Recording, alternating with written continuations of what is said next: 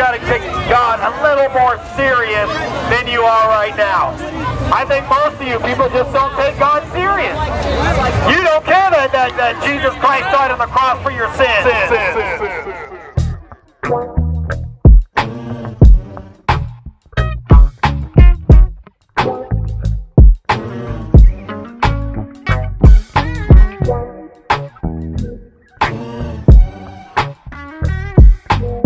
English.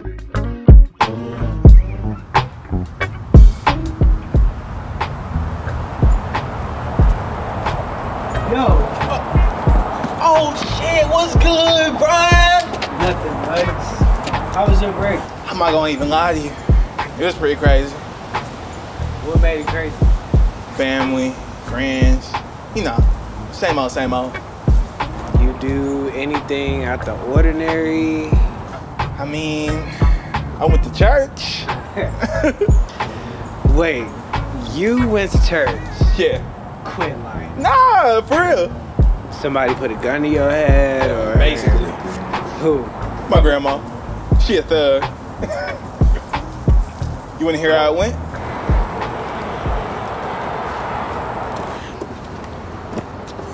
I'm not gonna even lie to you. Church is funny for all the wrong reasons.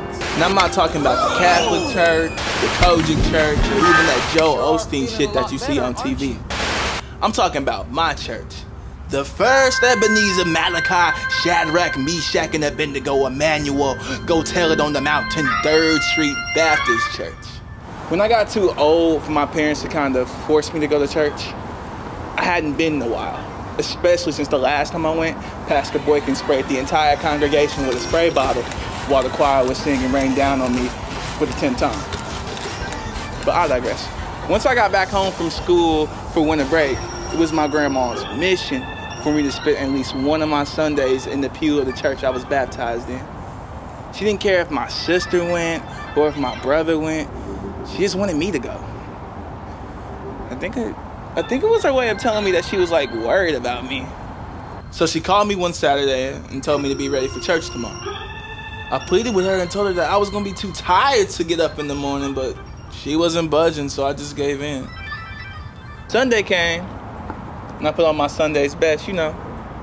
A cool little hoodie, some jeans, Jordan 11s, you know. I thought this was gonna be cool considering the fact that the Lord tells you to come as you are, but nope. As soon as I came downstairs to my grandma waiting on me in the living room, she sent me right back up, talking about, boy, what is you wearing? Put on something nicer. And I asked her why, and she went, every time you go to church, it's like you're presenting yourself to the Lord. So why wouldn't you want to look as nice as you possibly can? I sighed, put on a dress shirt, khakis, dress shoes. Riddle me this, my nigga. Since when did the Lord care about earthly things like suits and ties and big elaborate ass make your head hurt if you look at them for too long ass hats?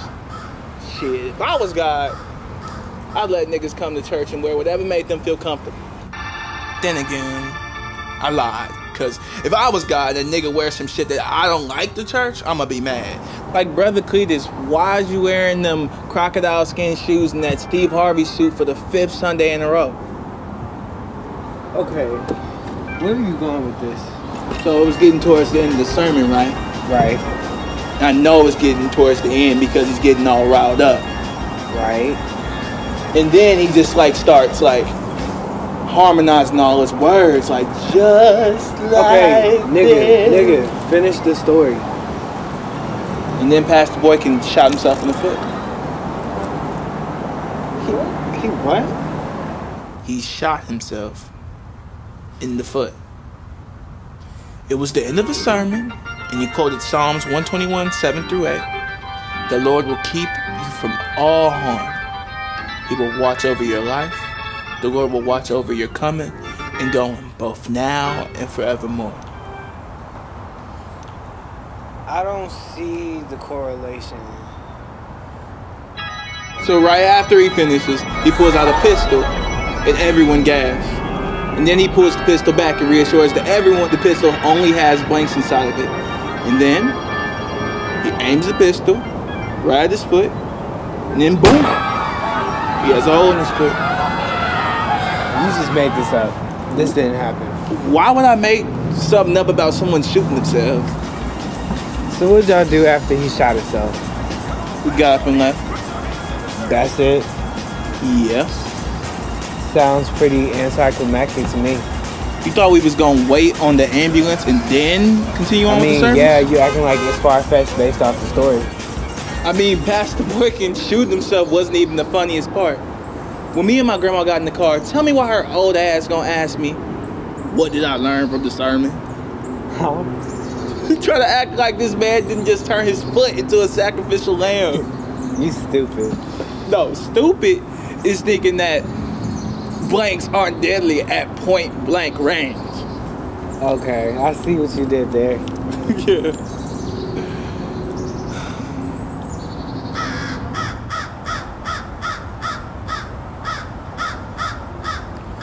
I used to love going to church. For real? Yeah. At one point in time. What changed? I think I just grew up. Anyways, when we got back to my house after church, my grandma gonna ask me if I'm coming back to church next Sunday. And what'd you say?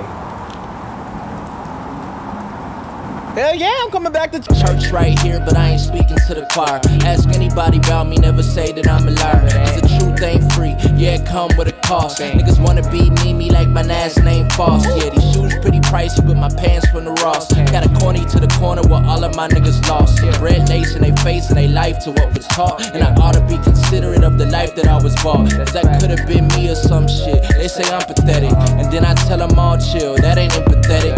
Yeah, I bet on myself and I still don't regret it. Niggas steal my metaphors like I never said it. That's like proposing to your girl at somebody's wedding. That's like owing somebody money and spending it reckless. That's like buying stupid shit when you could have invested. F3 for life, baby, so heaven's Armageddon. This party is just about over here in a few hours, and you're going to have to deal with yourself. You're going to have to deal with yourself for where you're at with God. And so far, it's not looking too good. It's not looking too good for you, sinner. Oh yeah, you've been partying way too much alcohol, way too much beef. You probably haven't gotten laid yet. Hey, watch your language.